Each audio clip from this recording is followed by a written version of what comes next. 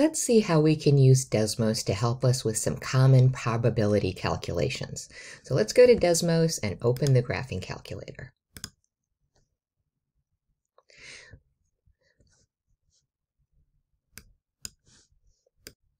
Let's see how to calculate factorials. So if I have a number which is 4 times 3 times 2 times 1, I can calculate that by entering 4 and an exclamation point, and Desmos will do my math for me. So you're going to use factorials a lot, and this is the easiest way to calculate them if you don't have a calculator that does them. Another example, if I wanted to know 15 factorial, it would give me that large number. Okay, the next thing we need to understand how to do. The next thing we want to understand is how to do permutations and combinations. And you are going to have to go to your functions and choose stats. And these are the two functions we're going to need for these. And this will calculate permutations for you.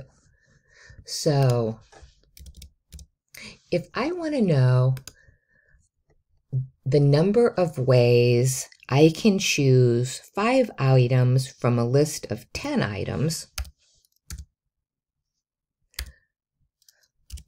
I would enter this. So if I have 10 items and I want to choose 5 items as many different ways as possible, where order is important, this is the function I use. If I want to know the number of ways I can choose 2 items from a grouping of 5, this is how I do it. So, and we use permutations when the order of the groupings are important. So like for combinations of locks, it's not enough to know what numbers are in the bucket. Let's look at how we can use Desmos to help us with some common probability calculations. One of the things you're going to need to know is how to calculate factorials. And a factorial is, if I have a number, say 5, and I want to know 5 factorial, that's equal to 5 times 4 times 3 times 2 times 1. And this is the mathematical notation for that. So 5 exclamation point means 5 times 4 times 3 times 2 times 1. And Desmos will calculate that for us. It can get kind of involved with bigger numbers. Something like 3 factorial, that's easy. 3 times 2 times 1 is 6. Okay, in addition to factorials, we need to know how to calculate permutations and combinations. And those you can access through the functions menu. And you'll need to go to stats, and these are the 2 functions we're going to work with. So a permutation is the number of ways you can choose a grouping of items from a larger group.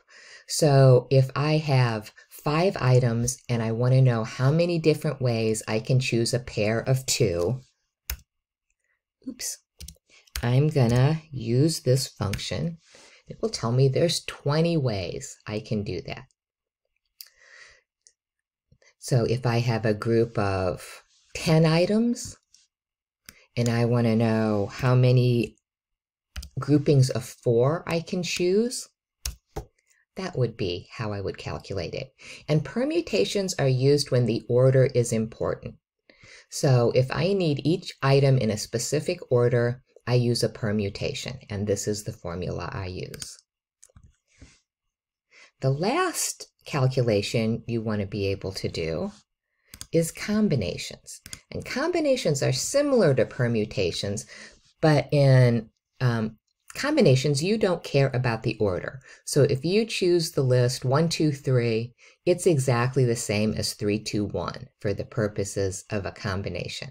So if I have 5 items and I want to know how many groups of 2 I can choose and order isn't important, that's how it's going to calculate it for me.